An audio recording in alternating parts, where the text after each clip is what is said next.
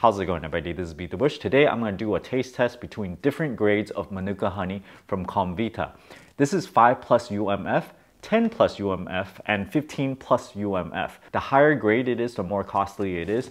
This is the cheapest one. This is the middle most expensive per ounce, and this is the most expensive per ounce. I like to thank Comvita for providing 2 of these bottles of 5 plus UMF and also the 15 plus UMF after I made the initial video of this 10 plus UMF, which I bought with my own money. You can kind of lower the cost a little bit by buying a bigger bottle. Instead of the 8-ounce bottle, you buy the 16-ounce bottle. They have what they call Manuka infused bandages. Apparently there's medicinal properties on it, and sometimes at hospitals they just slather some on some wounds. If your wounds doesn't heal, if you put honey on it, somehow it would ward off the bacteria or something, and then that would allow your body to heal. I don't know the specifics of it, but it does sound believable because this honey stuff, it actually lasts a really long time, much longer than they say on the bottle. I remember reading on the news, I don't know if it's a hoax or anything, but they found some honey from the Egyptian era, like 2,000 years ago, and then it's still edible? I don't know. I've also had personal experiences with the medicinal properties of it, because sometimes if I breathe in some dusty air, I get like an scratchy throat sometimes. So I would just take a spoonful of this, probably like about a teaspoon to 1.5 teaspoon or so, and I just eat it and I try to coat the back of my throat with it, and then after a little while the itchiness subsides. So there's some magical properties to this. Anyway, let's open these up and do a comparison. Here's a 5 UMF one. Let's open up a brand new bottle. There, even says 5 UMF. Okay, let's open that. It's slightly solid right now. I guess I can still pour it out if I wait long enough.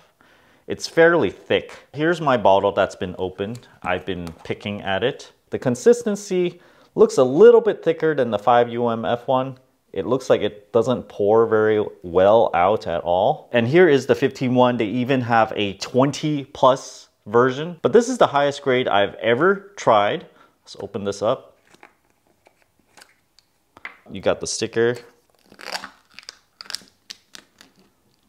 It seems like new bottles flows a little bit better. So this is not an artifact of, hey, the higher UMF, the thicker it is. It's not. It's just more concentrated in that Manuka compound goodness. Now I'm gonna begin with the 5 UMF, get some of it. Here's the 10 UMF. And here's the 15 UMF. Trying the 5 UMF one. I'd say regular honey, it's not as cloudy. Manuka honey looks like it's kind of cloudy, but then it still flows. Can I smell a special floral thing? Not too much. Tastes really sweet, tastes like honey. You can actually taste the texture that makes it cloudy. It feels like there's some small amounts of crystallization, but it doesn't crystallize the whole thing. Onto the 10 UMF one, but I think I need to cleanse my palate a little bit first. Okay. I don't know if it's just my imagination, but this tastes like more florally. And like I said, because I opened it, it looks like it doesn't flow as much. If there is a difference, it's very slight. Let's see if I can smell. The newly opened bottle smells better. I don't know if there's a taste difference or not, but they do say that when you get up to like 18 plus UMF or 20 UMF, it tastes kind of medicinal, they say. So let's check out this 15 plus UMF and see if it does taste medicinal. Wash my palate first. Okay. Doesn't give off a smell too much, not like the 5 plus UMF. It's weird. Okay, let's give it a taste.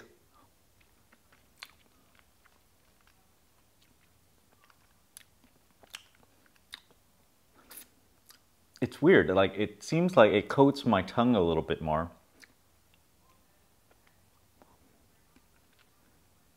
Oh yeah, there's like a tiny bit of bitterness. I guess that's the herbal or the medicinal property of this. The sweetness is about the same for all of them, but then this one has like a slight bitterness. If you're into buying this to make tea or something because you think it's gonna, you know, add nice flavors to it, I'd say go for the 10 plus. When you go up to 15, not only that it's more expensive, it starts adding a slight bitter taste to everything that you add it to, like maybe your honey tea or whatever.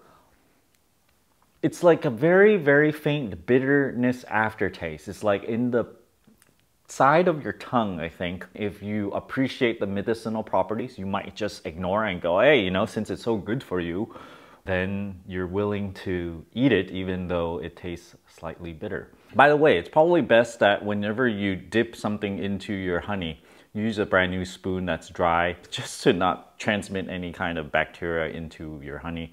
Make it last longer. Yeah, I taste the bitterness again on this lid thing. So thanks for watching. I certainly did not know that if you feel a little spendy and you just try to buy the highest UMF possible because you think it's better for you, well, you're gonna taste that it's tiny bit bitter. And if you're just eating it for pleasure, you probably would want to go only up to a 10 plus UMF.